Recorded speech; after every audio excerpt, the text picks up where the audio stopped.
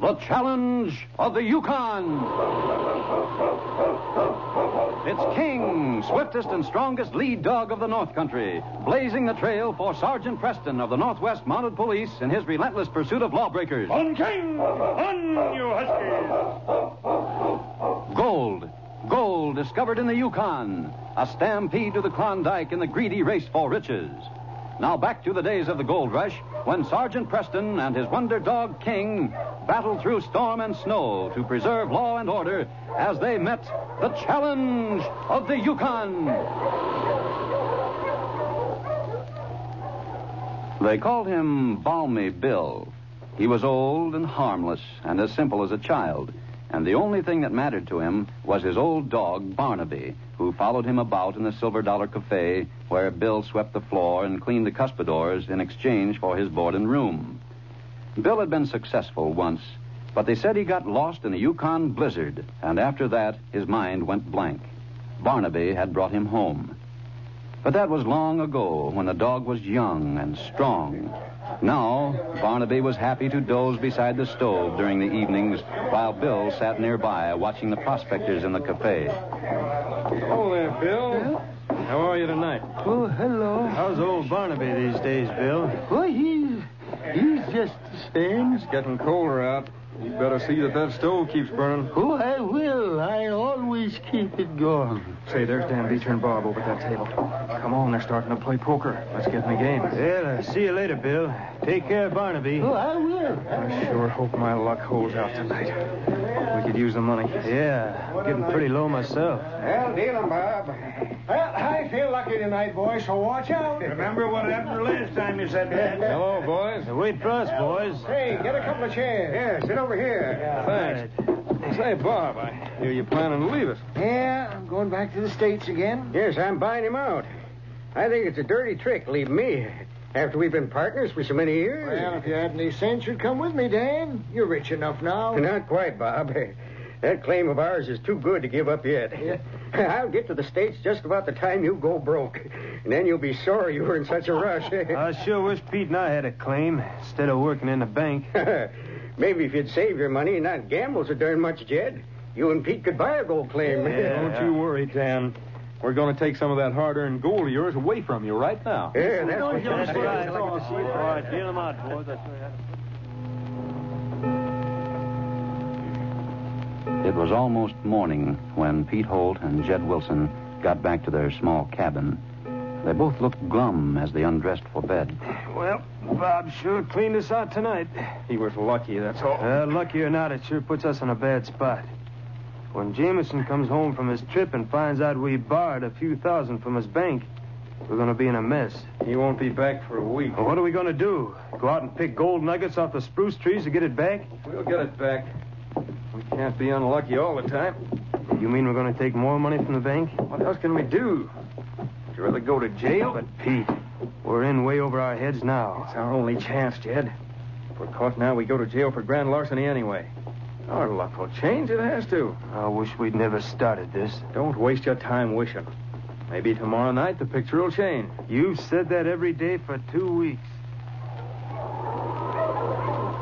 Sergeant Preston of the Northwest Mounted Police stopped his dog team in front of Dan's cabin the following morning. With his big dog King beside him, the Mountie started for the door just as Dan opened it and came out of the cabin carrying a dish of food. Why, hello there, Preston. How are you? I'm fine, Dan.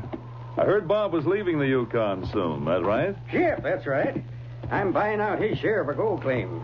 He's leaving in about a week. Oh, I'm sorry to hear it. I thought I'd better stop and say goodbye, but if he's going to be here a week, I'll see plenty of him before he goes. Sure you will. Say, do you know Bessie had 2 fine pups? No, I didn't. That what the food's for? Yeah. Come on back and see him. All right. I'm just going to feed her. They're the best pups she ever had. Good for old Bessie. No, King, you stay here, boy. Well, here we are. Hold your horses, old girl. I'm coming. You're hungry, aren't you? Here's Sergeant Preston. Look at your young'uns. Eat your breakfast. I'd better close this door. Hello, little fellas. Say, these are fine pups, Dan. They sure are. I don't think there's anything cuter than a Malamute pup. Just little balls of fur. This one's a beauty. You know, these will make fine sled dogs someday. There you go, little fella. Get back there with your brother. Well, I have to be careful to keep this door shut. Those pups are getting lively. Had your breakfast yet? I have, but Bob's still sleeping. He was a heavy winner at the Silver Dollar last night. He didn't get home till darn near morning. Oh. Say, by the way, I'm giving a big farewell party for him the night before he leaves. Our cabin is too small, so... Why, yes, I'll be back by then. This is my last trip with the dog team. The snow's just about gone, and I'll be on horseback. That means less work for King, doesn't it? Not much, Dan. He runs along with me. I couldn't do without him. Balmy Bill sat in the doorway, staring off into space. Thanks a lot. All right, King, let's go, boy. It was late the next afternoon when Pete Holt and Jed Wilson walked toward the Silver Dollar Cafe. The sun had melted away the last of the snow, and the door of the cafe was open. Balmy Bill sat in the doorway, staring off into space. Nobody will be in the Silver Dollar yet. We can talk better there. There's old Balmy Bill. Hey, what's wrong with him? What? My dog. It's Barnaby. Where is he? Huh? Why, he's gone. Did he run away or something? Oh, no. Barnaby would never run away. Well, what happened to him? Hey, he died. Died? Yeah. What's the matter? My dog. It's Barnaby. Where is he? Huh? Why, he's gone. Did he run away or something? Oh, no. Barnaby would never run away. Well, what happened to him? Hey, he died. Died? Yeah. He just didn't wake up. Well, for Pete's sake, he was old enough to die. It's a wonder he lived this long. But he was all mine. I could pet him and talk to him. He followed me around. You can get another dog. You ought to get yourself a nice little pup. A nice little pup? Oh, yes, that would be fine. A little Pup, Bill. Sometime. I want to talk to you. I'm A coming. nice little puppy. It'd be all fine. There's a table off in the corner. If anyone comes in, they won't bother us. Hello, boys. Hi, Barney. We'll order something later. We want to talk a while. All right. Let's sit here. Yeah. We gonna play? We can't waste time. Well, maybe we'll get you a pup, Bill. Sometime. I want to talk to you. I'm A coming. nice little puppy. It'd be all fine. There's a table off in the corner. If anyone comes in, they won't bother us. Hello, boys. Hi, Barney. We'll order something later. We want to talk a while. All right. Let's sit here. Yeah. We gonna play again tonight? Are you crazy? Of course we're going to play. Our luck started to change last night. We'd be crazy not to take advantage of it. From now on, Jed, we're going to clean up. We'll take last night's winnings and some more from the bank for a backlog. Hello, Bill. Hey, quiet. There's Dan Beecher. Coming over here. Hello, Dan. Why, hello, boys. Hello, Dan. Just dropped in to see if there's any Saturday to pay Bob off for his share of my claims. Hey, that's right. You're buying him out, aren't you? Yep. It'll sure put a hole in my bank account, but I figure the claim's worth it. You better put that money away somewhere. Bob likes to gamble. If he brings it with him Saturday night, he probably won't have it when he leaves on Monday. Don't worry, I won't. I'll have to get some money out of the bank Saturday to pay Bob off for his share of my claims. Hey, that's right. You're buying him out, aren't you? Yep. It'll sure put a hole in my bank account, but I figure the claim's worth it. You better put that money away somewhere. Bob likes to gamble. If he brings it with him Saturday night, he probably won't have it when he leaves on Monday. Don't worry, I won't let him bring it here. And from what I hear about you two, you could profit some from that same advice. Leave your own money home for change. Yes, you're right, Dan. Maybe you're right. Saturday morning, Pete and Jed looked worried as they opened the bank for the business of the day. Well, we're in for it now. You and your fancy ideas of getting our money back. Yeah, it was rotten luck. I was going good last night at first, and it all went bluey. I don't see why you had to play Pharaoh. That really took you. My luck was bad right from the beginning. Well, there's no use crying about it. We got to figure something out. There's just nothing to do. To see if you got that puppy yet. Puppy? What puppy? Hey, the little soft puppy for me to have and pet. The one that you was going to get for me and be all mine. I didn't promise to get you a dog. Well, he said he would. Who, Jed? I didn't hear him say anything about getting you one. You misunderstood me, Bill. I said you should have one, a pup. Yes, that's what I want, a puppy, like you said. Just a little one that'd be all mine. Like Barnaby, only little maybe, and he'd be... Yeah, I know. He'd be all yours. Yes, he'd be all mine. Well, we don't keep them in banks. Jed? I didn't hear him say anything about getting you one. You misunderstood me, Bill. I said you should have one, a pup. Yes, that's what I want, a puppy, like you said. Just a little one that'd be all mine. Like Barnaby, only little maybe, and he'd be... Yeah, I know. He'd be all yours. Yes, he'd be all mine. Well, we don't keep them in banks. We're out of them today. Here comes a customer, Bill. You better But go. if you do get me one, I'll sweep your floor. All right. I'll see you some other time. Well, hello, Bill. Hello. How are you, Dan? Getting ready for the party tonight? Sure. You and Jed are coming, aren't you? We wouldn't miss it. Well, I've got to get that money for Bob today. Paid him off from a claim. Sure, Dan. How much do you want? And I got my check here. It's $10,000. Wow. Bob can sure have fun with all of that. Well, he's taken more than that out of that gold claim himself. I figure it's worth that much. Hasn't shown much sign of giving out. I'll get the money for you. What time's your party start, Dan? And I started my bank account. That's why I put it all in that bag. I figured that's what you'd do. Well, get there early, boys. Right. You know us. We'll be the first ones there and the last to leave. This bank's closed on Sunday, you know. See you at night. I wish somebody was giving us $10,000. Jed, I got an idea. What? Go on over and bring Balmy Bill back here right now. Balmy Bill? What for? Hurry up and get him. You'll find out what for after you bring him back here. Hello, Bill. He said you wanted to see me. Have you... Somebody was giving us $10,000. Jed, I got an idea. What? Go on over and bring Balmy Bill back here right now. Balmy Bill? What for? Hurry up and get him. You'll find out what for after you bring him back here.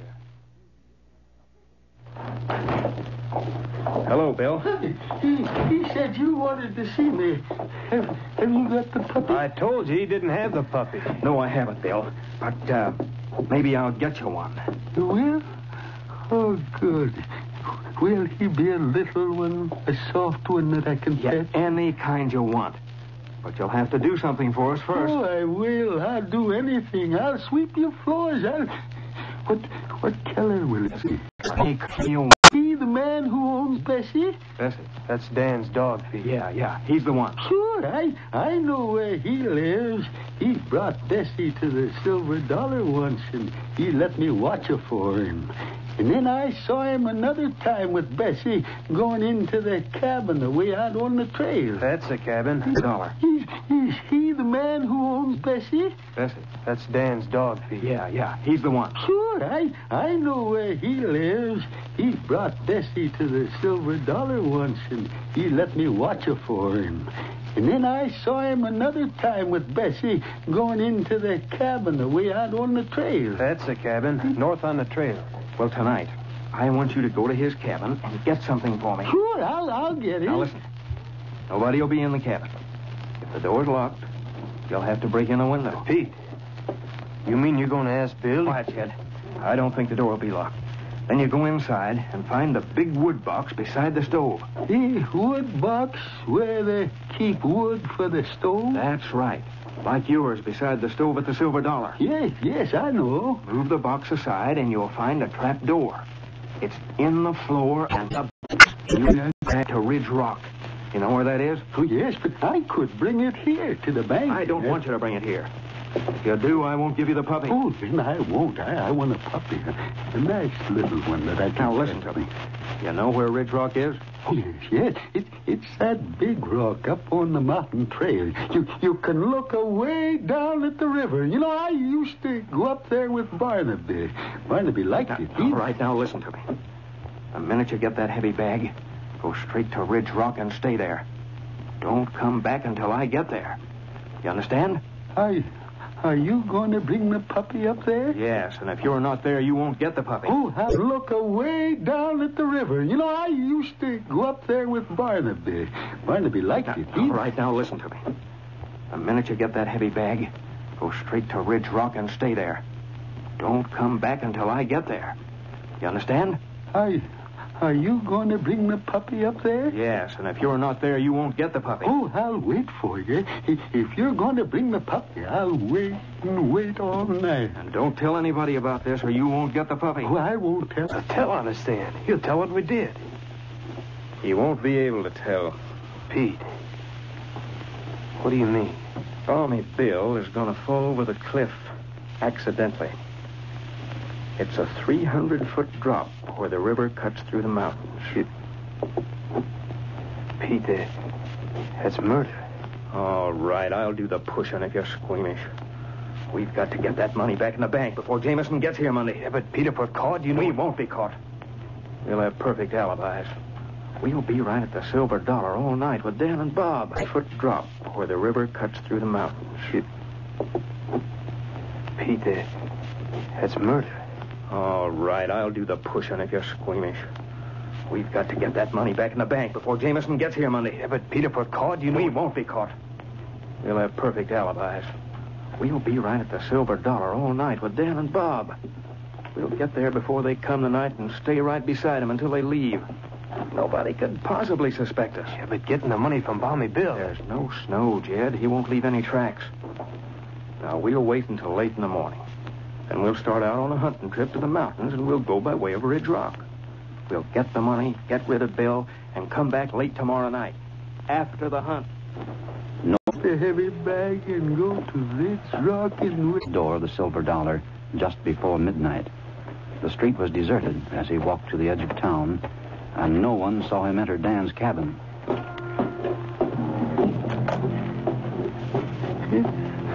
Move the wood box. There's a trap bag and go to Ridge Rock and wait. Move the wood box and... There it is beside the stove, just like he said. I'll put the lantern, go to Ridge Rock and wait, and then I'll move the wood box. There's the trap door.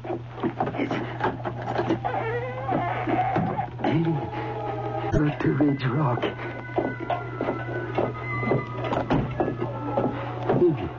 Go to Ridge Rock and wait and get the soft little puppy. What's that? Hey, that's a dog back here in the woodshed. Hey. Now to Ridge Rock.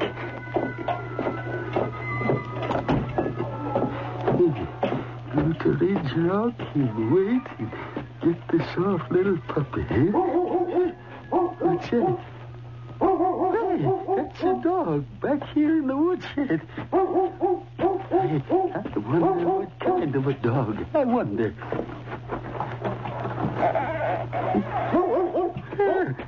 Well, you'd fit right in my pockets. One on each side, huh? Hey, you see? I'm going to take you with me to Ridge Rock, and I'll have 3 puppies in, and they'll all love me, and they'll all be mine, too. Oh, so little. Well, you'd fit right in my pockets. One on each side, huh? Hey, you see? I'm going to... And they'll all love me, and they'll all be mine, too. Oh, no, Bessie, you can't come. You stay in here. Now, don't worry, I won't hurt them. And it was broad daylight as Dan and Bob walked toward their cabin.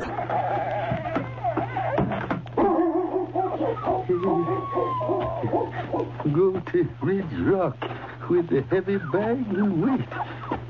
These little puppies will be nice little puppies. Dawn came early in the Yukon country in the spring, and it was broad daylight as Dan and Bob walked toward their cabin after the farewell party. Bob was in a sentimental mood. All acquaintance be forgotten. I wanted to get an early start today. Well, come on in, Sergeant. Have a farewell cup of coffee with Bob. Sure, come on in. We're going to have breakfast now, so we won't have to get up so early. Guess I will have a cup of coffee, will you? Easy, fella. And I'd better go back and let Bessie out for a while. She hears us. I'll be with you in a minute. You start Early last night. You missed the best part of the party. I wanted to get an early start today. Well, come on in, Sergeant. Have a farewell cup of coffee with Bob. Sure, come on in. We're going to have breakfast now, so we won't have to get up so early. Guess I will have a cup of coffee, will you? Easy, fella. And I'd better go back and let Bessie out for a while. She hears us. I'll be with you in a minute. You start the water boiling, Bob. All right, Dan. Come on, King. Come on, boy. It's gone. Somebody stole the money out of the hiding place. What's the money? Now, why would anyone bother with two puppies? That's why Bessie was barking so. There's no snow, so there aren't any tracks around the woodshed. But they couldn't have got out. The door was shut. So there's no way of trailing the person who did it. Did anyone know the money was here, Dan? Pete Holt knew it. Hey, somebody stole those 2 pups of Bessie's. They're gone. That's not all that's gone. Somebody stole the money out of the hiding place. What's the money? Now, why would anyone bother with two puppies? That's why Bessie was barking so. There's no snow, so there aren't any tracks around the woodshed. But they couldn't have got out. The door was shut. So there's no way of trailing the person who did it. Did anyone know the money was here, Dan? Pete Holt knew it. But he was at the party with us all night. We just left him and Jed about a half hour ago. It couldn't have been Pete or Jed. If the thief had only left something behind, King could trail him. Well, he didn't. So what? I'll put King on Bessie's trail. Come on. We'll start at the woodshed where he can get her scent. I'll leave my horse here and put King on leash. Come on, King. Balmy Bill sat high up on the mountain trail beside a huge boulder called Ridge Rock. A soft wind. Let her go. There's only one thing we can do now. What? I'll put King on Bessie's trail. Come on. We'll start at the woodshed where he can get her scent. I'll leave my horse here and put King on leash. Come on, King. Never you mind. People come. Trail beside a huge boulder called Ridge Rock. A soft wind played with his long gray hair as, smiling happily, he bent over the tiny, squirming pups that he held gently in his lap. Oh, no, don't cry like that. I guess maybe you're hungry. Well, never you mind. People come soon, and then I'll take you back to where I live and feed you. What's that? Why, it's the mother dog. She followed us. Well, now, ain't that nice? She can give you some breakfast, huh? Come on. Right here in this place back of the rock, eh? Yeah, now, never mind. I'm going to let you have your babies. Bob got tired of waiting. He had to let people know we were going hunting so nobody would suspect. There's the crazy old coot sitting back against the rock. I knew he'd be here. I hope he got the money. Hello, Bill. Oh, hello, boys. Did you bring the bag with you? Yes, just like you said. Here it is. It's heavy. That's the bag, all right. Here, Jed, take it. Yeah, it's the money, all right. Money? What money? Did you bring me the puppy? Where is he? You said you bring me a Bill, puppy. Did you ever look over the edge of the trail here? You can see the river. Oh, no, I don't like to look down there. It's so far down, it makes me feel funny. That's the bag, all right. Here, Jed, take it. Yeah, it's the money, all right. Money? What money? Did you bring me the puppy? Where is he? You said you bring me a Bill, puppy. Did you ever look over the edge of the trail here? You can see the river. Oh, no, I don't like to look down there. It's so far down, it makes me feel funny. Where's the puppy? Come over here and look down. I'll hold on to you so you won't... Oh, no, I don't want to look over the edge. I won't go near it. Oh, yes, you will. Come on, get up. Come on, you. No, please. And tugged at the leash in his eagerness to go faster. Then suddenly the Mountie heard a cry around the bend of the trail ahead.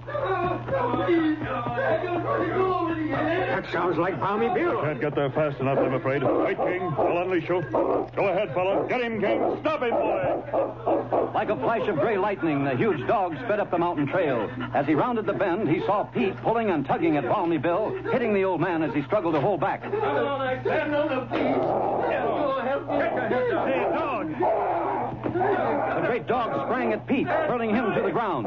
Jed raised his gun. I'll get him. Get him, King. Stop him, boy. Like a flash of gray lightning, the huge dog sped up the mountain trail. As he rounded the bend, he saw Pete pulling and tugging at Balmy Bill, hitting the old man as he struggled to hold back. Stand on the feet. Go help me. Hey, dog. The great dog sprang at Pete, hurling him to the ground. Jed raised his gun. I'll get him, Pete. It's Jed and Pete. You shot Jed, Sergeant. See if he's hurt badly, Dan. This dog off of me, help. All right, King. Back, fella. But watch him, boy. Get up, Pete. You're not hurt. You shot Jed in the arm, Preston. He's still alive. They were going to throw me over the edge. He was trying to push me over. What are you doing here, Bill? They told me to get the bag full. The mother dog's giving them their breakfast. They're beside the rock. All right, Bill. He's right, Sergeant. Bessie's here for the two pups. Better bring them along, Dan. I'll have a look at Jed's arm. They didn't do what they said they would. Let's see your arm, Jed. It wasn't my idea to murder Bill. Pete was the one that planned it. Shut up, you. Watch it, Pete. King's guarding you. You can walk, Jed. Get up. Come on. Here are the pups. They didn't bring me a puppy. If these are yours, then Dan, I'll have a look at Jed's arm. They didn't do what they said they would. Let's see your arm, Jed. It wasn't my idea to murder Bill. Pete was the one that planned it. Shut up, you. Watch it, Pete. King's guarding you. You can walk, Jed. Get up. Come on. Here are the pups. They didn't bring me a puppy. If these are yours, then I won't have one. You're going to get a puppy, Bill. You can have your choice of these two. Eh? If it's all right with Sergeant Preston. You take your pick, Bill, and go on ahead with the pups, Bessie. We had to have some money.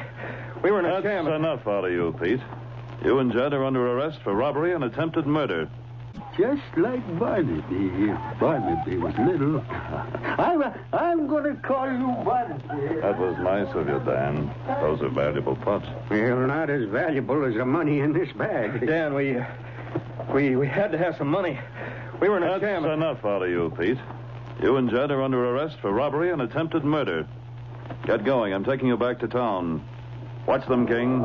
Thanks to you, this case is closed.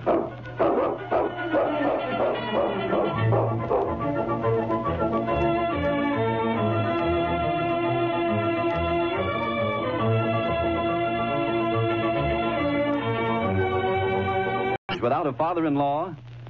In Willie Piper's case, it would probably be perfect bliss. Willie is the bashful, long-suffering hero of the Willie Piper Show, on the air every Thursday evening over most of these ABC stations. And his father-in-law is a domineering gent whose aim in life seems to be to keep Willie happy with his presence. The family frenzy started not too long ago when Willie's father-in-law carried him over the threshold, and Willie protestingly peeped, "Gee, I wish I had a mother-in-law." In short, Willie is a grocery clerk by trade, and his father-in-law is a domineering gent whose aim in life seems to be to keep Willie happy with his presence. The family frenzy started not too long ago when Willie's father-in-law carried him over the threshold, and Willie protestingly peeped, "Gee, I wish I had a mother-in-law." In short, Willie is a grocery clerk by trade, a husband by intention, and a son-in-law by circumstance. Don't miss the Tales of Willie Piper,